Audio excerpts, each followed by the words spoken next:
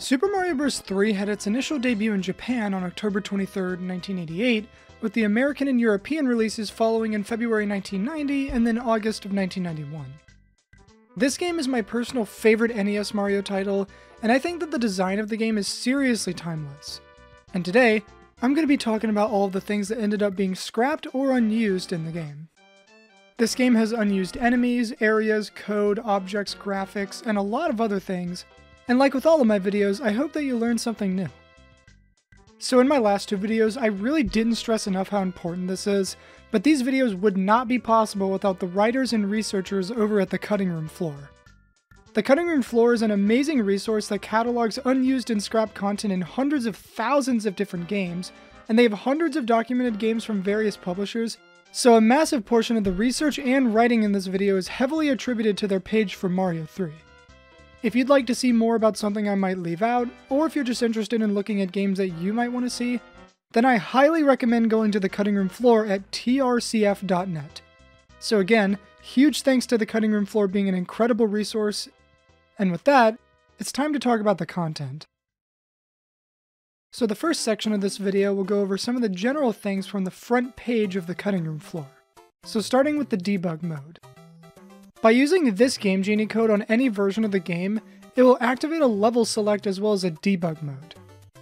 If you press up or down on the title screen, it'll select a world to start on, and from the footage I was able to find of this, it seems like it only does it one at a time, which can be a little annoying, but hey, at least it works, right?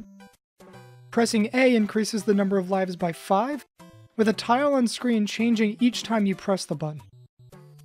A, B, and down on controller 2 will warp you to the princess's chamber at the end of the game, and A, B, and right warps you straight to the final curtain. Something that's also cool is that when you start the game, your item box is pre-filled with one of every item plus an extra warp whistle, with the remaining slots being filled with P-Wings. The other two debug codes are activated in gameplay. Pressing select on controller 1 cycles through all of Mario's power-ups, but it won't cycle through the Power Star.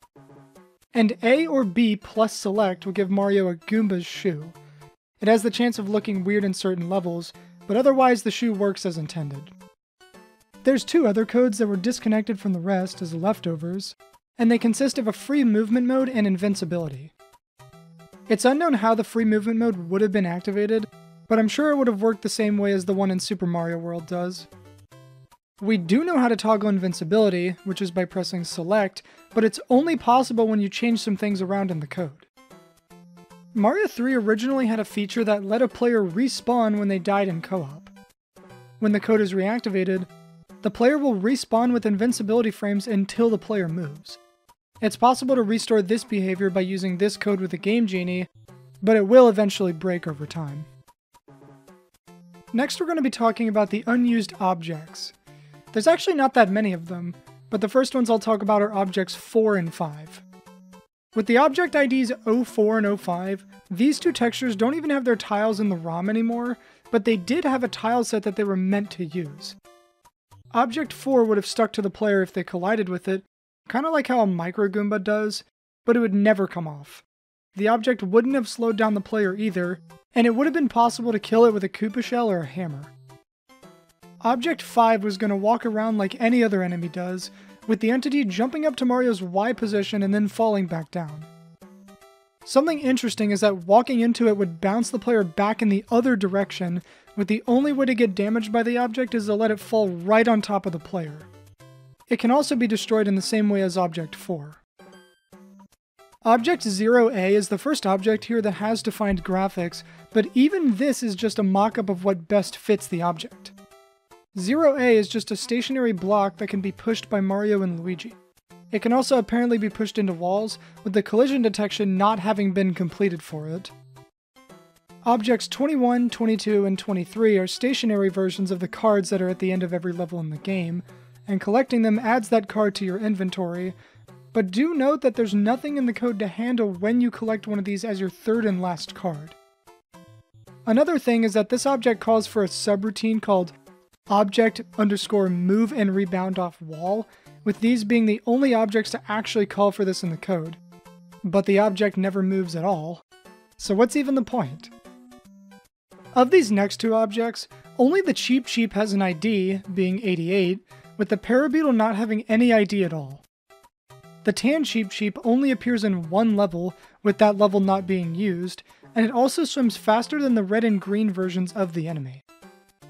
As for the Parabeetle, it can only be spawned by using something called the Parabeetle Swarm object, and it also flies faster than the red ones.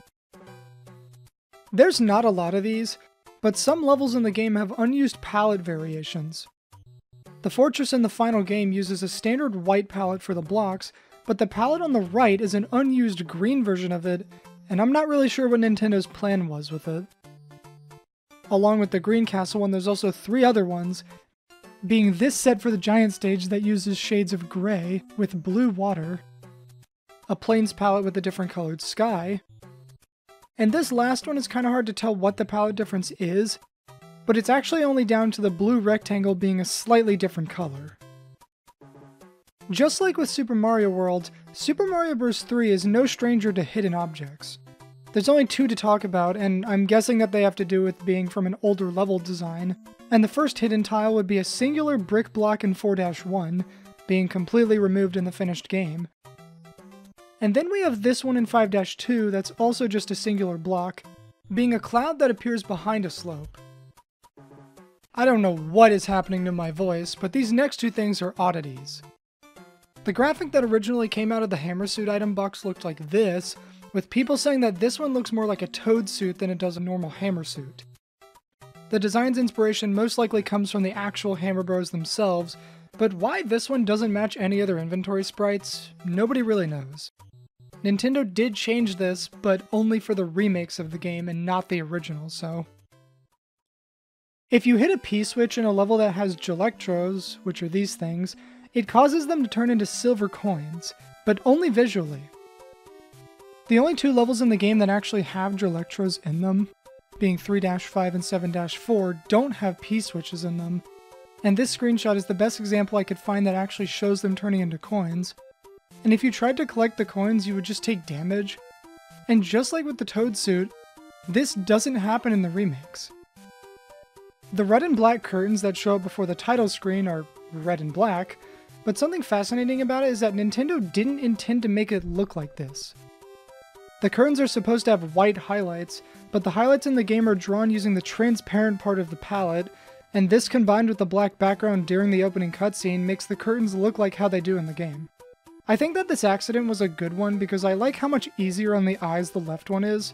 And sure, you could argue that the one on the right looks more polished, and I'd probably agree, but I think it's objectively harder on the eyes than the original. Alright, well that's all the uncategorized general stuff, so now it's time to move on to everything we know about the pre-release. When the original Super Mario Bros. Was finished in 1983, development for Super Mario Bros. 3 immediately started right after.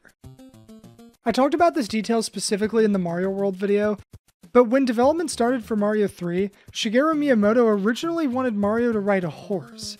He drew this concept photo and put it on the wall where he usually worked, and the devs took note of this but couldn't implement it on the NES due to limitations, and so the idea was shelved until the release of Super Mario World. Game TV was a VHS series for video game reviews as well as previews that were released by the makers of the Famitsu magazine in Japan. The episode on screen, released in around July of 1988, shows off some early footage of Super Mario Bros. 3 just a couple months before it came out. This video specifically shows off early gameplay of World 1-1 and what I think is 1-5. The footage basically shows off some of the level designs, basic mechanics, and other things, but for the levels and UI themselves, there's actually quite a lot. So for the initial footage, the status bar always displays the character name instead of what level you're on, with this example being for Mario, and the other one is that the shrinking animation uses Mario's crouching sprite instead of a unique sprite for it. I'm guessing it was because Nintendo just didn't get around to making it by that point. 1-1's changes are more to do with changes to the level itself rather than the UI, and the stage begins normally, and the immediate changes are the first 2 sets of question blocks being too far to the right of where they are in the final, as well as placement changes to the enemies and the platforms. The other differences have to do with the behavior of enemies like the Venus fire traps, and that the timer originally started at 400 instead of 300 like it does now.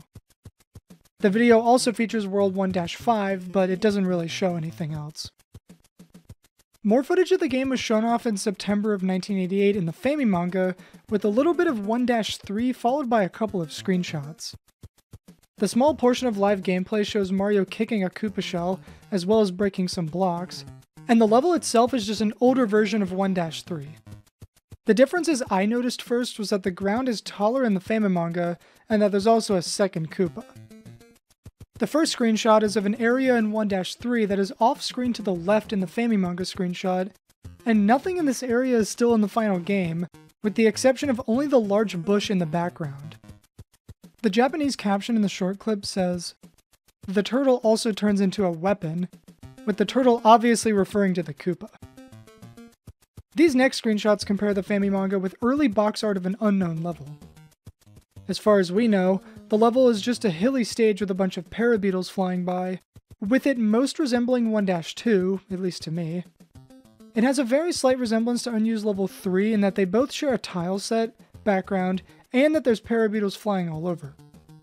Unused Level 3 has no ground enemies, and both this and the last two screenshots have Mario's position being way too far to the right, when he's supposed to be more in the middle. This screenshot is in the same position, and the only thing that's different in this one are the stats on the bottom. Next we have an airship, and a screenshot that might be from the actual gameplay. The airship one has interesting design choices in it, with my favorite one being the cross cannon being placed under the platform, making it completely cut off in some places. And as for the second one, it's most likely taken from actual gameplay footage.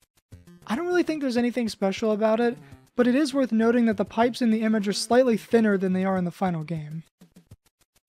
This image depicts a level with multiple Hammer Bros in a stacked fashion, but since this scenario is never seen in any real level in the game, I'm leaning towards the idea that this was part of a test. The early battle with the Morton Koopa is one of the more interesting ones. First of all, Morton has a completely different palette.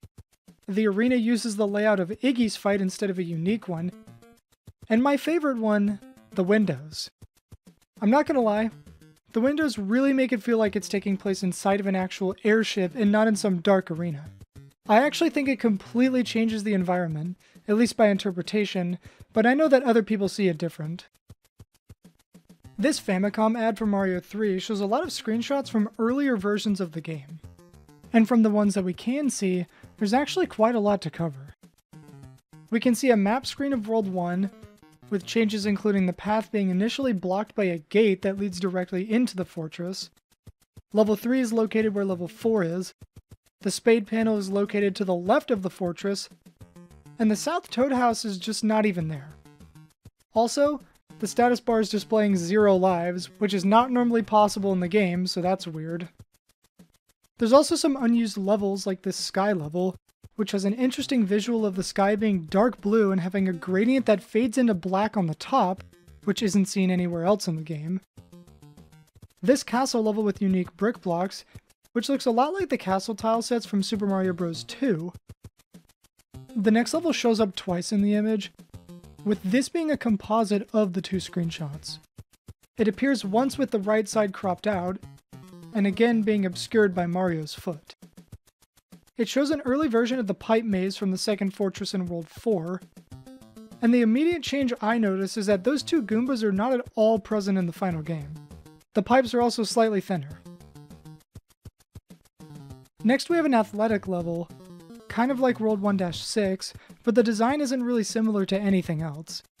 The status bar in this one also has 0 lives, and this wooden pillar is colored white for some reason. This screenshot looks a lot like it's from 7-9, but the things that set it apart from actual 7-9 are pretty interesting. The first and most obvious thing is that the pipes are all pink, the coins in the screenshot are unreachable unless broken by this pipe connector, and in the final version, regular brick blocks replace this. The last thing for the pre-release is some more early footage from the Fami manga from November of 1988. There's not really many other differences in this video, but the ones that are either ones that I've already talked about, or they were fixed or replaced by something else. The footage itself is pretty fascinating to watch on its own though. So now that we're done with the pre-release section, it's time to talk about the unused levels. Super Mario Bros. 3 has about as many unused levels as Super Mario World does, and to start it off, we'll start with the most simple level being the fourth two-player level. This stage, featuring a bunch of coins and an unused block graphic, was apparently meant to be another level in the two-player mode that I'll get into later in the video. Something interesting is that when a coin is collected in this, an incorrect tile appears in its place. It's thought that the level might have been a game mode where whoever can collect the most coins wins due to the code related to it, but the code that would have handled that specifically isn't in the ROM for the game. This level, being a World 7 Hammer Bros stage, would have shown up in World 7, but the problem is that World 7 doesn't have any Hammer Brothers. The design of the stage itself also doesn't show up anywhere else in the game either. Now onto the numeric unused levels. Unused Level 1 looks like an early version of 5-3. It has Goomba's shoe, spines, and connecting pipes, but the main differences to the final version are mainly the fact that you start out on the left side of the map, since you start on the right side in the final game, and the fact that this stage has multiple connecting pipes, when real 5-3 only has one.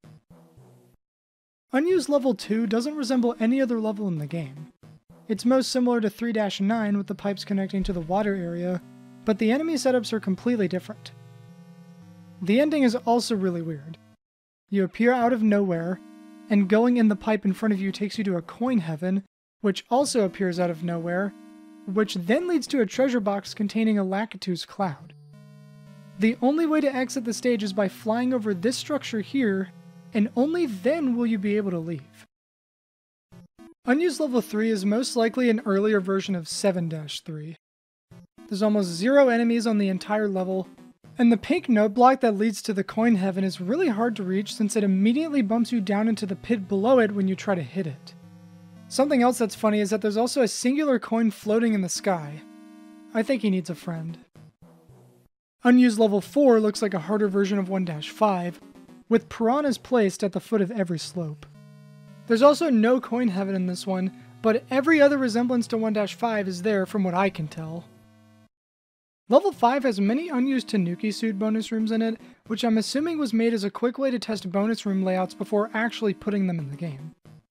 The only way to explore all of the rooms is by using a Game Genie code that lets you walk through walls, and the white wall simply returns you back to the world map, and the pipes lead to an empty room where you just fall until you die. Level 6 looks like it was planned to be in World 6, but it was eventually removed entirely. The whole level moves up and down, and it also showcases a bug in which if you jump in the middle of the moving platform as Super Mario and stand still, when you pass the wooden block, you'll stomp the Cheep Cheep and the Fire Chomp and then be standing in midair. I couldn't find a video of this, but I imagine it being similar to this glitch from Super Mario Bros. Another interesting thing is that a pointer to this level still exists on top of the start tile in World 1. Nintendo probably put a level tile here during development in order to quickly test new levels, and to make this level accessible again from the start tile, use this Game Genie code for your respective game version. Unused Level 7 is similar to Level 6 in structure, but the level itself is much different. It's an auto-scroller with Gelectros, kind of like 7-4, and it's possible that the concept for this level was originally planned for World 6, but got held back until World 7, causing this stage to not be included. Also, the power-up at the beginning is nearly impossible to get because the screen immediately scrolls down and you pretty much need to play like TAS to consistently collect the power-up before it's gone. And the gold Cheep Cheep is also featured here, but hardly appears since it doesn't take a lot of them to cause a sprite overload. Unused Level 8 is a vertical level that requires the player to swim up these waterfalls in order to get to the exit. Aside from the singular rooms, this is the shortest level so far, and it also doesn't have any enemies or even a proper exit. It's assumed to have been a part of a larger level like 7-1, but like with all of the rest of the levels, it's not easy to say for certain.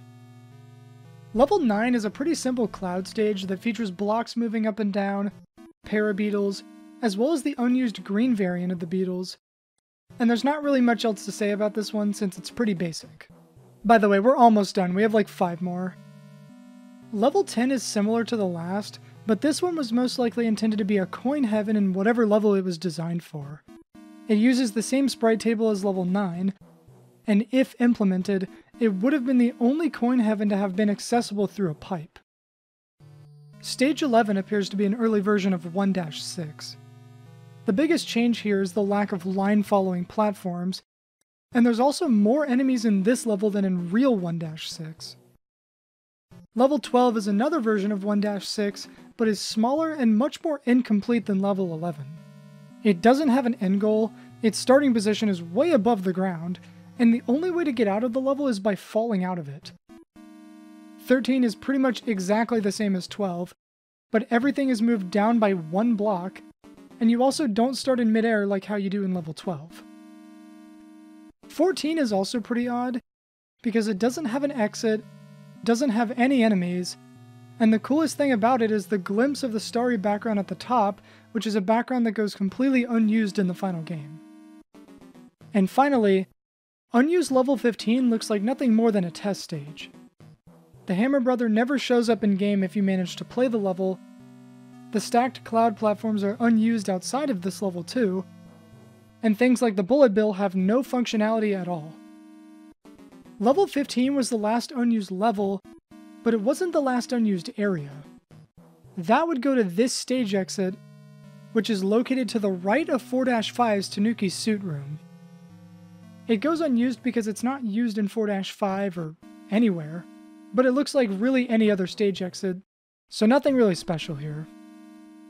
Well, now it's time to move on to the unused graphics. And what better thing to begin with than the pretty well-known Hammer Suit sliding graphic. Normally when using the Hammer Suit, Mario is unable to slide with it. But by picking up the suit when Mario is already sliding shows this graphic that isn't technically unused, but is something Nintendo clearly thought about since they made a texture for this specific situation, and the only way to make it show up is by doing this in the bonus room of 6-10.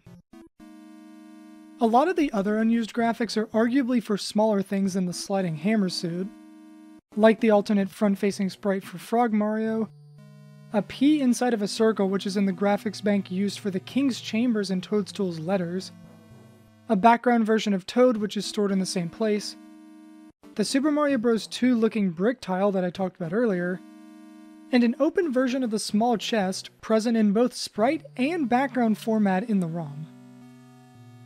When navigating the map, Mario always has this animation no matter what direction he's going, but it seems like Nintendo had plans to give him directional movement animations like in Super Mario World, but it just never made it into the game. I'm guessing the reason this wasn't used was because either Nintendo had time constraints and couldn't finish it for some reason, or they just didn't like the way that it looked and just backpedaled. The next three things are included in the map item graphics and the map blocks, consisting of a question mark, which is actually present for 2 frames when you choose continue on the game over screen, this castle texture that could have been for a Fortress 2 but isn't used, and this skull that's in the map sprites, and I'm going to take a wild guess and say that maybe it was going to go on top of a stage tile when the player got a game over, but there's no telling.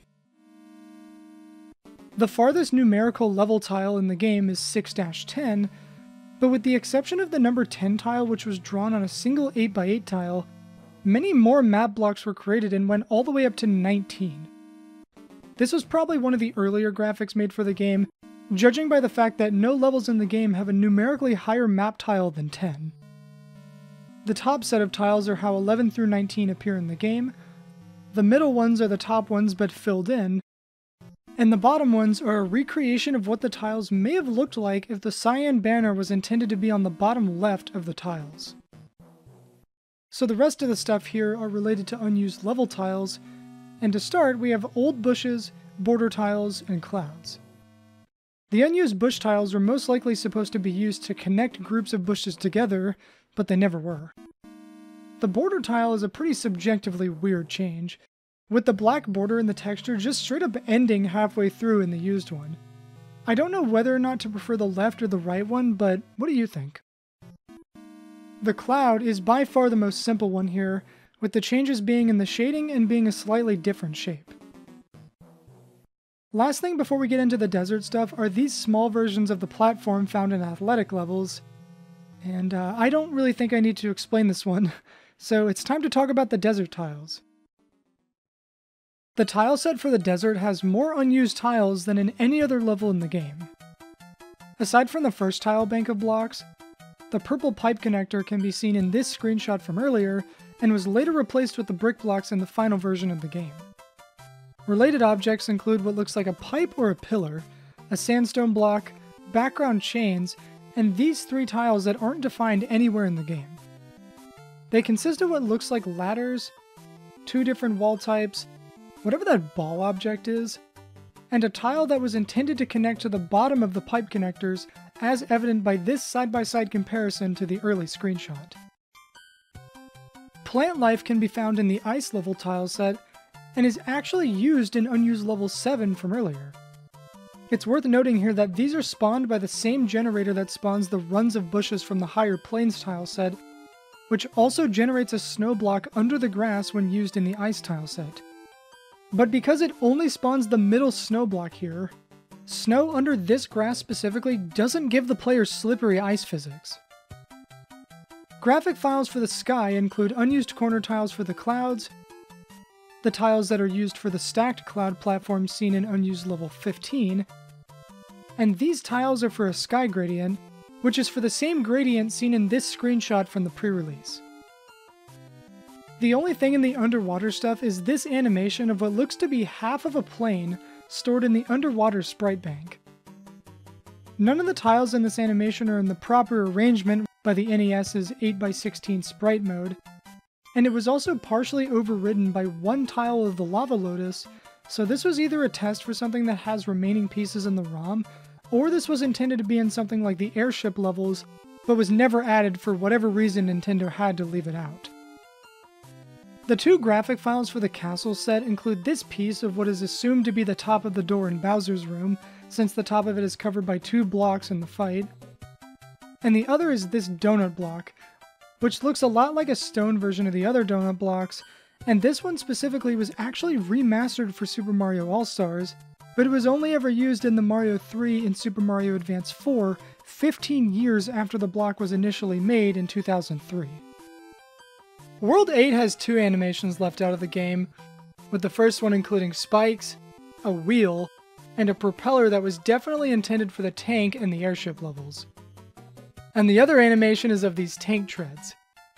Since this animation specifically doesn't really fit well with the wheel and tread designs that are used in the game, maybe they had planned on making a different shaped tank, or maybe even a larger tank, but this is the most we have of it if it was planned. The last 2 unused textures are for the 2-player level, and for the ending credits of the game. The 2-player level has this block that is used in a 2-player level, but the reason it goes unused is because it's only used in this 2-player level that I talked about earlier. The other thing is a Goomba with closed eyes that was meant to show up somewhere in the ending credits, but didn't. The sprite wasn't used in any of the remakes either, so I think Nintendo just hates this guy. The next section we're going to talk about are the various different bonus games that went unused due to whatever reasons Nintendo had to leave them out. The game has 7 other bonus games that weren't implemented, so I'm going to talk about those as well as the backgrounds and text. So normally the bonus games are hosted by this Toad as seen on screen here, but there exists a total of 4 different host graphics, being a Koopa Troopa, Hammer Brother, and another Koopa that's a slightly different color. The host number in this sheet corresponds to whatever result Nintendo had in mind for the bonus games, and in every instance in the finished game, the host number is set to 0, being Toad. But 1, 2, and 3 do still exist in the game's code, and would have changed the host to either be a Koopa Troopa with a box, one without, and a Hammer Brother. Along with the single background that's used throughout the entire game, there's actually 5 other variations of the background that ended up not being used. So to start, this is the room with the table that we see in the game, so nothing special yet. The first unused variation is the bonus room, but without the table. Then we have the same thing, but with a corrupt blue box. Then we have the same room, but without anything except for the background, which also makes up both background 3 and 4. The first non-applicable background is a mock-up of the bonus room with a broken orange box this time instead of blue. And finally, there's an identical version of that but with a taller, different object than before. It's also worth noting that on this bonus room and the last one specifically, the background doesn't actually exist, but the code to generate the bugged objects in the room do. Okay, now for the actual games themselves. The original bonus game structure was supposed to be based entirely around a roll of dice. Every game would open with the die and have different instructions about how to win or to play the game. The dice instructions still exist in the code, but the graphics are lost, and the dice themselves are pushed off-screen in a forceful hack by the developers, and the hack also forced the bonus game to bypass the original logic and jump directly into the logic for what would have been the secondary instruction. Basically whatever was going to come after the dice. The game's code supports a total of 8 bonus game variants, with the functionality going unused for 6 out of the 8 games. The hack the developers put breaks most of what's left, and if it's removed, then the functionality of the games come back. The only thing we have right now are some screenshots and leftover text. The first variant, being Game 0, is the dice game, and the rewards aren't completely polished, but these are the outcomes. Rolling a 1 gives you an extra life. Rolling a 2 increments the first byte of the active player's score storage, most likely used for storing keys, which is a completely scrapped mechanic, and it's thought that the keys might have been able to remove these locks on the map since they have a keyhole in them. And rolling any other number besides 1 or 2 will give you coins. Bonus Game 1 in the finished game hosts the spade card game that everybody knows about. The game itself is defined as the spade game, and its function bypasses the primary logic, being the rolling die, and goes straight to the secondary one, as if you had won the dice game. Removing the hack makes it an undefined dice game that mimics the rolling die, so when patched, it's basically just a copy of the rolling die. Bonus Game 2 is similar, being called the in-spade card game. It has the same function as the last game, and turns into another copy of the rolling die if the game gets restored by removing the hack. As for Bonus Games 3 and 4, they both seem to be undefined, with placeholder text being these letters, which are the letters C and D in the English version. Bonus Game 5 is called Roll an Odd Number. This game is pretty self-explanatory. This text says that if you roll an odd number, then you'll be able to play the roulette game. If you roll an even number, you lose. But if you roll an odd one, a new box appears that says you have 3 tries. This roulette game normally only has 1 try, but in this you get 3. There's actually a way to retry over and over by changing this RAM address to anything but 0, and if done right, you'll be able to play the roulette game until either you win or when the counter reaches 0. Pressing A, B, or Start will give you another chance. Bonus Game 6 is the opposite of Game 5, called Roll an Even Number. It's only the opposite in terms of the dice roll though, as this was most likely the original place for the card game that we all know about. When entering the game, a dialog box shows up that says, "Roll an even number and I'll let you play the card game." And if you manage to do so, it then says, "You have 2 chances. Try to find a pair of matching cards." It then takes you to the card game that functions exactly like the one in the finished game. Bonus Game 7, being called Back, has got to be the weirdest of the lost games. The game is hosted by one of the Koopas, and the dialogue is really vague, as it only seems to say "to return" in Japanese. This is the only game where the item on the box in the middle would have a determining factor, with it in this case being either a mushroom, flower, star, or a cloud. And what would that do exactly? Well, it would send you to one of 4 possible different locations on the map, with the location being determined by whatever item was sitting on the box. Everything else, if there was anything, is currently unknown, as this is the only information that we have about Bonus Game 7. It's not known whether this was meant to test something, or if it was just a bonus game that got scrapped. Nobody really knows. It's possible that more bonus games have their remnants in the ROM, as evident by YouTube videos from people like DekiDot showing off even more functions that I didn't directly talk about. But as far as the confirmed bonus games go, the 8 games I highlighted here are the most well documented. Just like with Super Mario World and almost every early Mario title, this game is no stranger to a various amount of changes between versions. There's actually quite a lot of things that they changed in the 2 years between the game's release in Japan and internationally, and the version in Super Mario All-Stars mixes and matches a lot of the different changes. And what better thing to start with than the title screen? Nintendo decided that for the international version, the trademark symbol should be moved to the right of the 3 in the logo, when it was originally to the right of the logo itself. This was actually reverted back to the original in Super Mario All-Stars. This is a very minuscule change, but the text in the HUD that says World had one missing black pixel in the Japanese version, with the HUD that appears on the overworld map not having this incredibly small mistake. I'm honestly surprised they even noticed it, and it was fixed in the international version. In the Japanese version of the level intro, the game fades into the level by slowly revealing it with a black iris-in effect. But in the international versions, the game instead simply fades into the level from black. All-Stars has a smoother version of the Japanese transition, thanks to the Mode 7 capabilities of the Super Nintendo, and arguably the biggest thing that was changed for the international release was the damage system.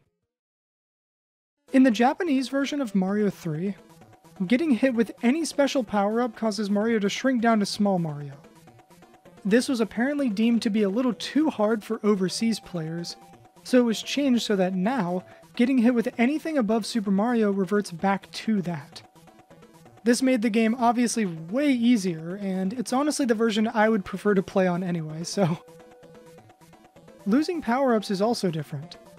If you get hit with a special suit, it plays a unique sound effect as well as showing a silhouette of a power-up flying off of the player.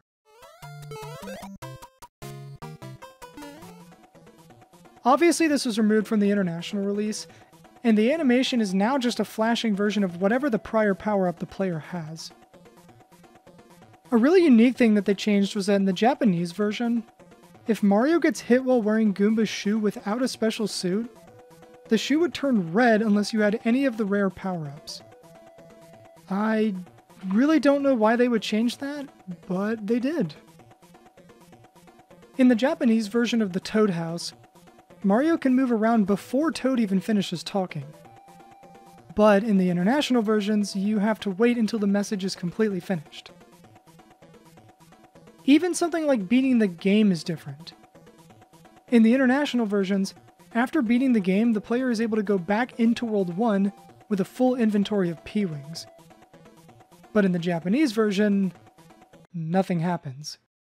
As far as I'm aware, you get completely stuck on this curtain and are forced to reset if you want to get back into the game. So I guess we have no choice but to reset to move on to some more stuff. Time to move on to talking about the design changes to levels, dialogue, and some extras, with the first change coming from the World 1 fortress. The original Japanese version of the spike room was much harder, with a smaller platform as well as not having a spike gap above the door.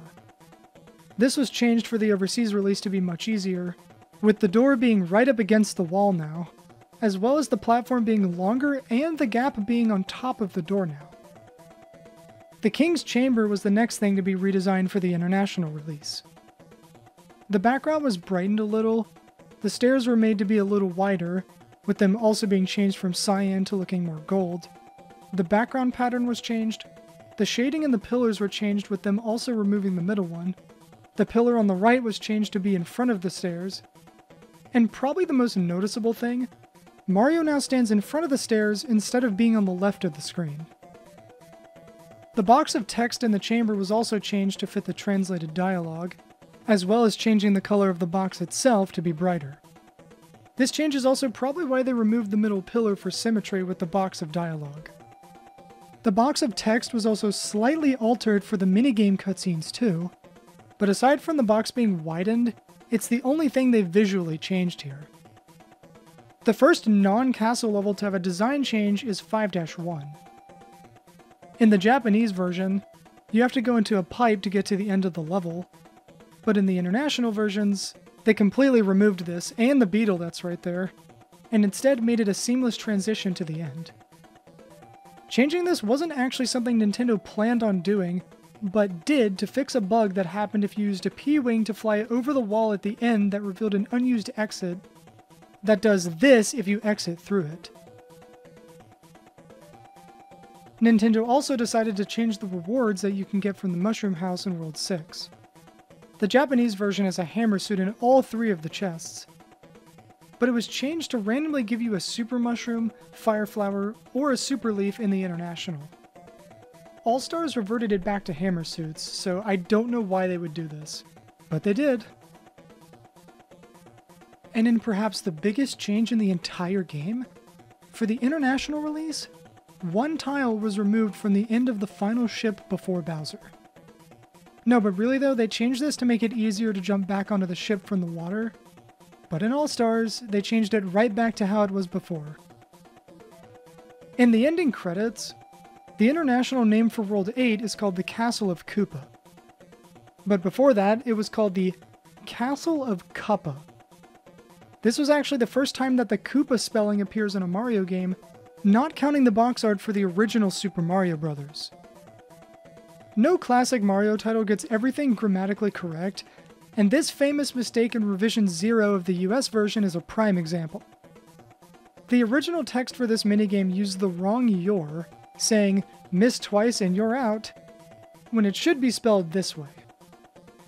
Since there's no more room in the box without making it even wider, Nintendo decided to swap the last sentence with this one, which is a lot better, but the funny thing is that they didn't even fix it for All-Stars.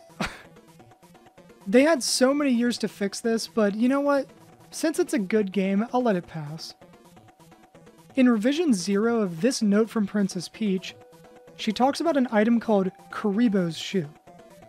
She's actually talking about the Goomba's shoe, but whoever was translating the dialogue didn't know that the enemy had its name changed to be Goomba's shoe instead, so in revision 1, it was corrected to be Goomba's shoe. In the US version of Bowser's letter, the original author of it signed his name as King of the Koopa.